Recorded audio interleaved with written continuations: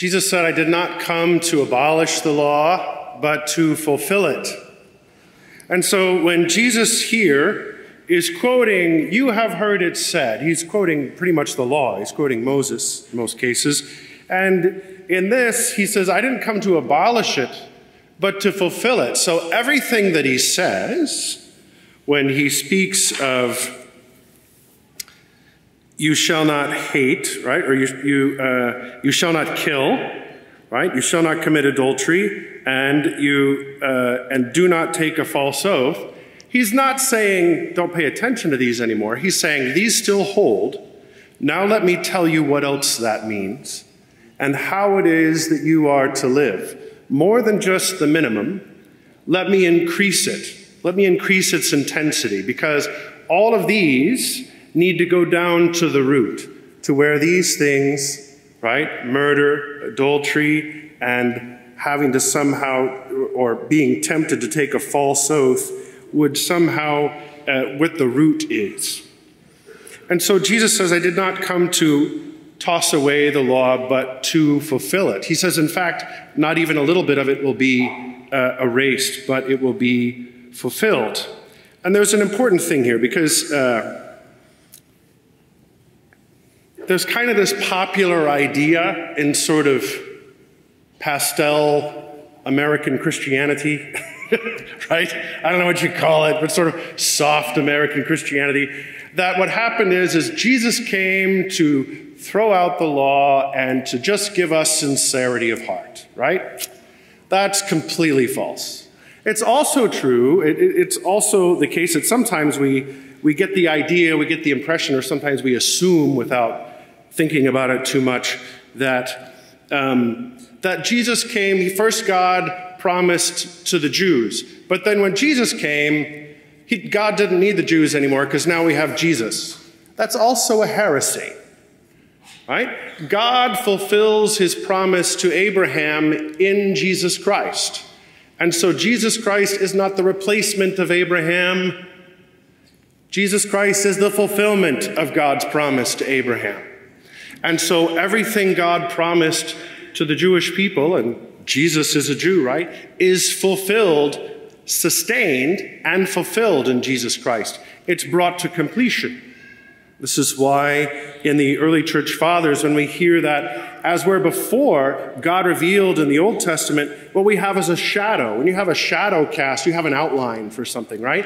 You can kind of see what it is based upon the shadow. And so that shadow shows us something of the shape of God whom we worship. And yet Jesus comes to fulfill that. So now what we have is not the shadow, but the one whose shadow was previously seen. Now you can see God in the face in the person of Jesus Christ, not just the shadow that he casts that give you an idea of what the face of God is like. No, now you can, as Jesus said, Philip, if you've seen me, you've seen the Father.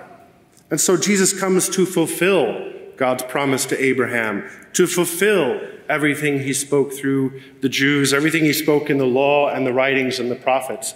So Jesus did not come to toss anything out. So you hear us saying once in a while, oh, well, that's Old Testament stuff. We're New Testament now. Yes, that's right. Old Testament stuff still holds, but it's completed in the New Testament. So you have some of the rules and the laws which were given, because there's different kinds of laws. There's the law given by God, that is the moral law, and that is the law of what God intended. It's creation as God created it, what is true as God created it. And then there is, after the people of Israel really abandoned God and Moses was then sent to them and then they followed him, they trusted him to lead him out, there was still that contentious relationship. And so what happened in many cases is Moses had to make rules or laws which were an accommodation. That is, that it's not what God intended, but it's not as bad as what you'll do. It's a partway evil. It's a stopgap. That if we allow the people, if we make a law that you can go this far but not further, then at least we avoid the worst of what will happen if you're trying to be held to what it is that God demands. And so Jesus talks about that. He references it here.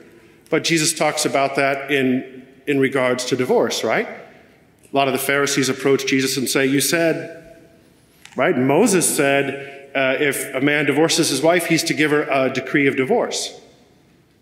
And Jesus, his response was, well, Moses told you that because of the hardness of your heart.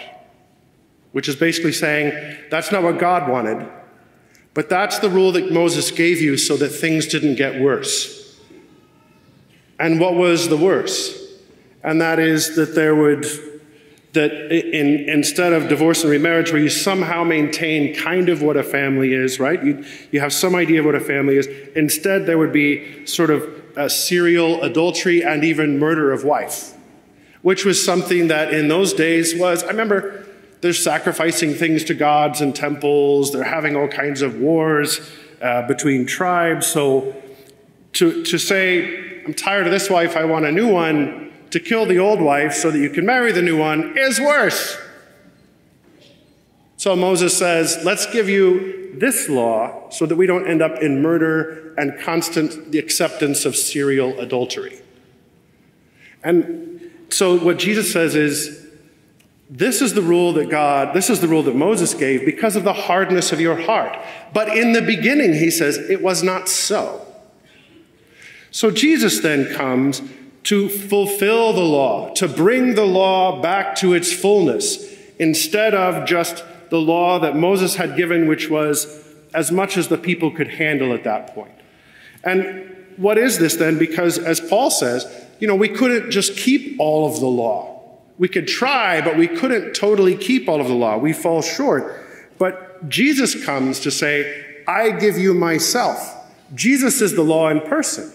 And he gives us his Holy Spirit, and he gives us himself, that it is Christ who lives the law out in us. Right? As St. Paul says, it's not I who live, but Christ who lives in me.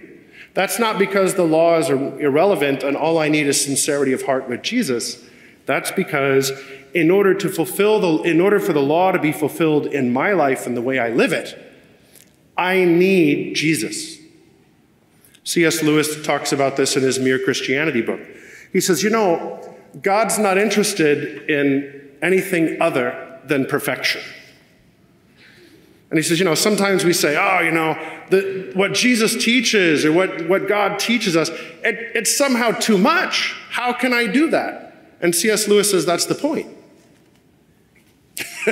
Right?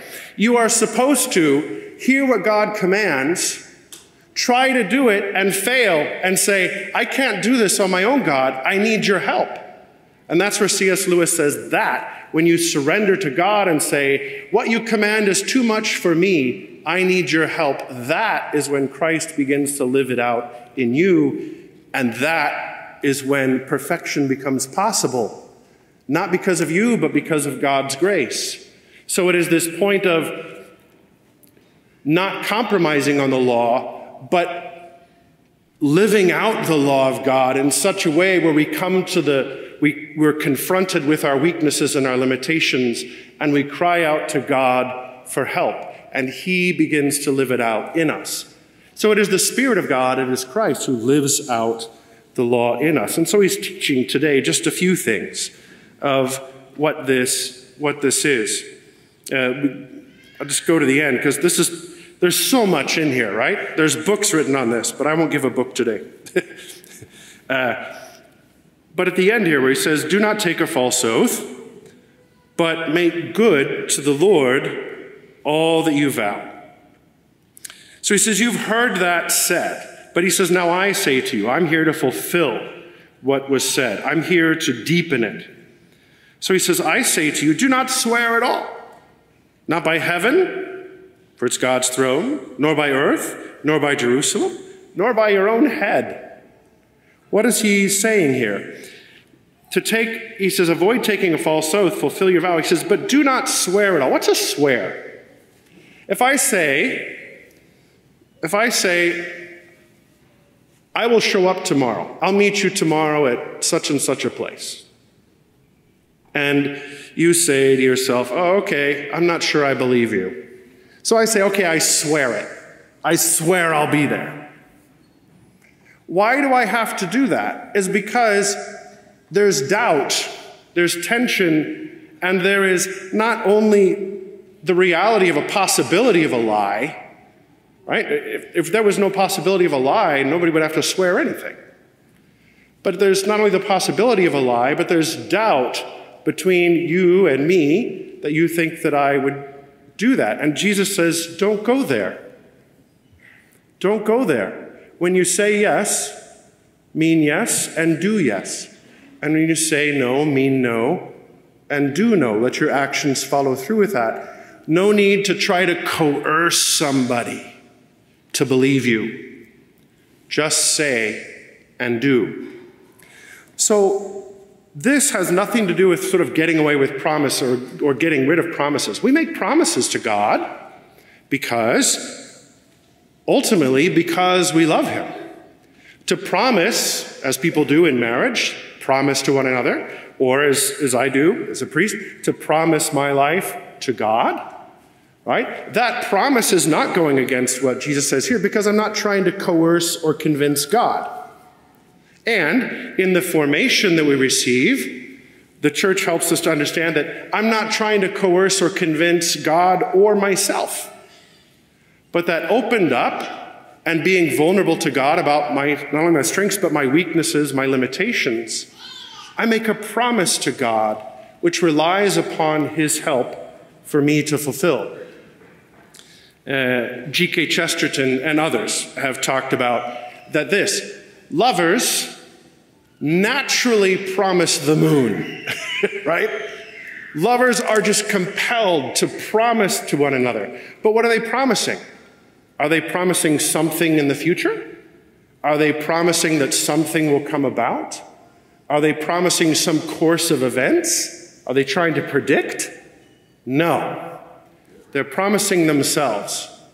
They're saying, I don't know what tomorrow will be like. I don't know what the weather will be. I don't know what the economy will be. I don't know how much capacity I will have. But I tell you this, with all of me, I promise I will do this toward you. This is how I will act toward you. This is my word and I will keep it. It's not a coercion. It's not an attempt to try to overcome disbelief. It's a love that already exists. A love that is already there is inclined to say, I want to promise myself to you. G.K. Chesterton talks about this as one who is inclined, lovers are naturally inclined to make promises, and these promises are basically a surrender of a freedom of choice to do other things. That what I really want, where my happiness really is not in having more choices, or not even in having an opportunity to change my mind later, but by saying that with God's help, and because God is faithful, I promise this is how I will act toward you. What the future is, God only knows. He holds that in his hands. And what capacity I have is what I receive from God. But what I do with that, what I do with my freedom, is how I can give both to God and to others. And a promise has to do with who I say I am and I will be, the shape of my life. And so in love, people naturally promise to throw away certain freedoms or choices in order to focus on the lover, in order to focus on the one who is loved. And so this is a promise.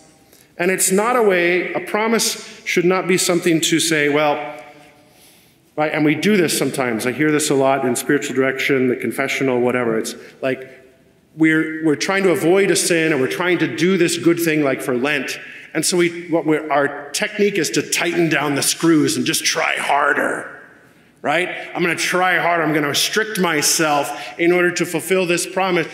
But if the promise is not in accord with our nature or who we are, then it becomes difficult to do, and it becomes a constriction in the spiritual life. So while promises have to do with getting rid of choices and focusing, They don't have to do with somehow pushing down your human nature.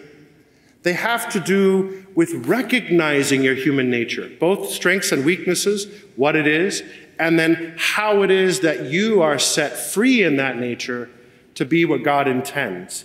And that is to be somebody who can love as he loves.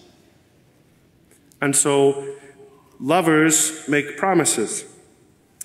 There are certain things that God gives to us and that we can do with. There are other things that do not belong to us. So in here, Jesus says, do not swear, not by heaven.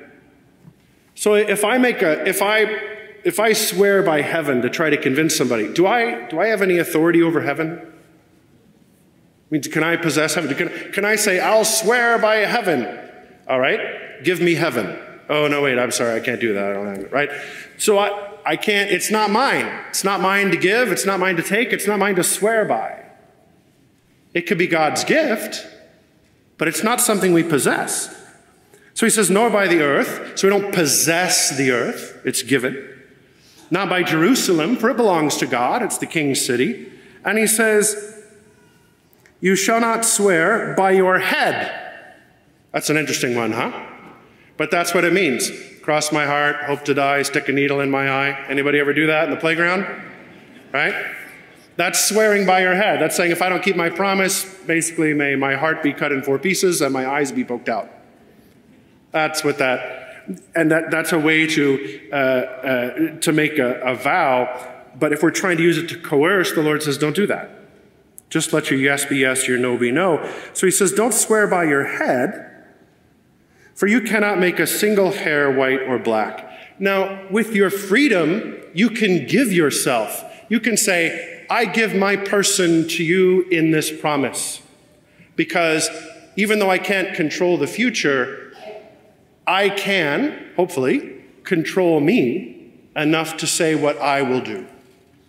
That's a promise. But here, if we swear by your head, if we don't own heaven, we don't own the earth, and we don't own Jerusalem, Jesus is also saying, you don't own your head. You don't even own your hair. Can't make a single hair white or black. There are certain things God gives to us, and here, this is a point, and this is part of the Judeo-Christian tradition. God, there are certain things that he gives to us, and there are certain things that God gives to us but are never ours to possess. One of them is marriage. God never allows us to possess marriage. It's something that belongs to him that we are permitted by vocation and by grace to enter into. But it's never our possession. And so it is ourselves with our life. My life does not belong to me. It belongs to God. And so while I'm responsible for my life, I can't do anything I want with it, because even though God gives it to me, he didn't give it to me to possess. He gave it to me to live and to glorify him. So there are certain parts of creation which God never gives over. He gives to us as far as relationship. He gives to us as far as allowing us to participate, but he never gives it to possess. And our life, our own life, is one of them. And so he says, don't swear by your head, because it's mine. It's not yours. So let your yes be yes, and your no be no.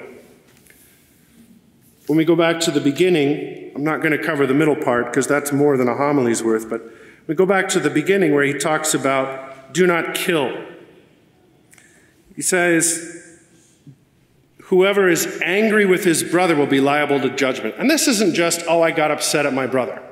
This is that I'm harboring resentment, that I'm holding on to anger against somebody. Now, anger isn't always bad. Jesus got angry. And then Jesus got over it, right? He didn't hang on to anger. So while petty anger is, I'm upset, I'm angry because I didn't get my way, or because I don't like the way things are going, or I don't think it's fair, right? I'm angry because of that. Well, I need to grow up, right? And just get over it. But if I'm angry because there is some injustice in front of me that God says is an injustice, and I get angry at that, that's called righteous anger. So what do we do with that? We follow Jesus' model. We act on it in an appropriate way, and then we let it go. Scripture tells us, be angry. That's a command.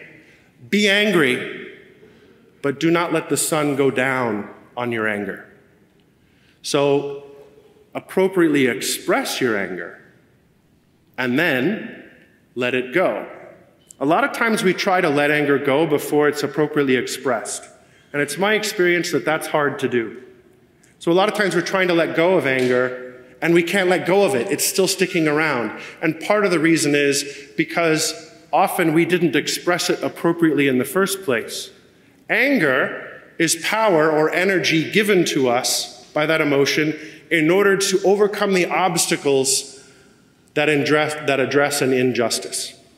So anger is given to me as an energy to overcome the obstacles that would prevent me from addressing an injustice.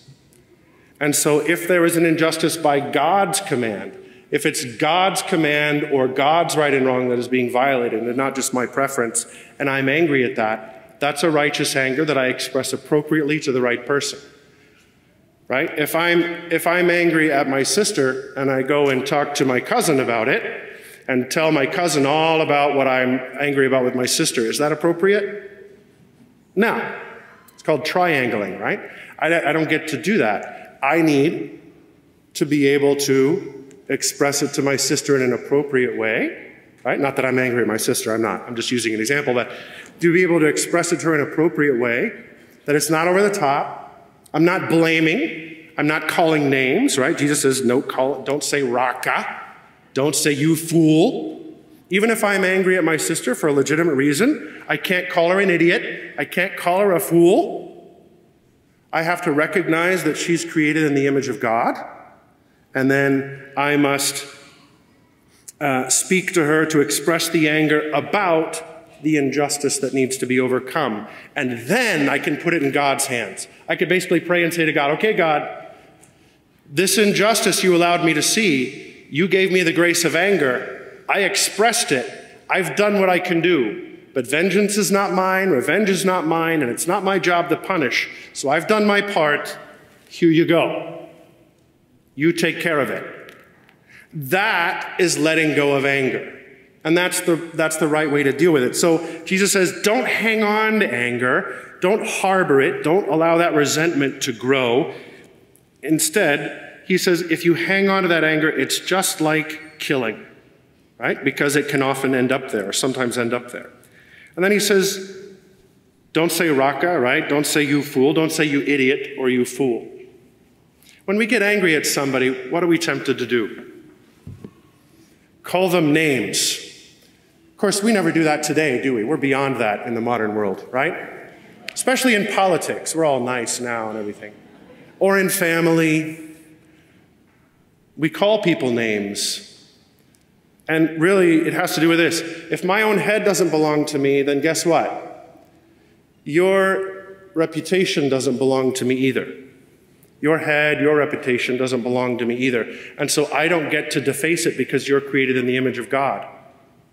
I might need to express something to you that's uncomfortable, that's inconvenient, that you don't like or that I don't like, but I don't get to call you names because your identity doesn't belong to me.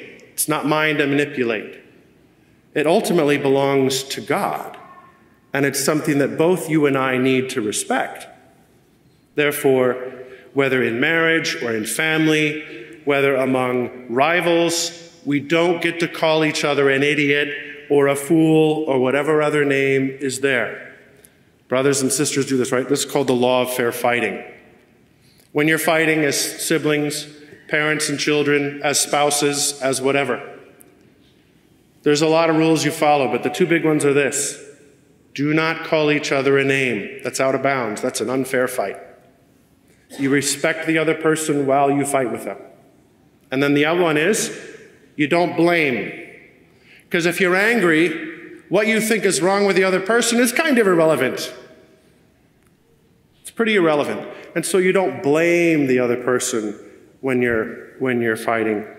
I tell this a lot of times because all of us, right, when we're young, we confess, Oh, I'm fighting with my brother or my sister, right? All of us do that. That's part of God's plan. That's how the family works. So I always say this to kids and even sometimes adults, right?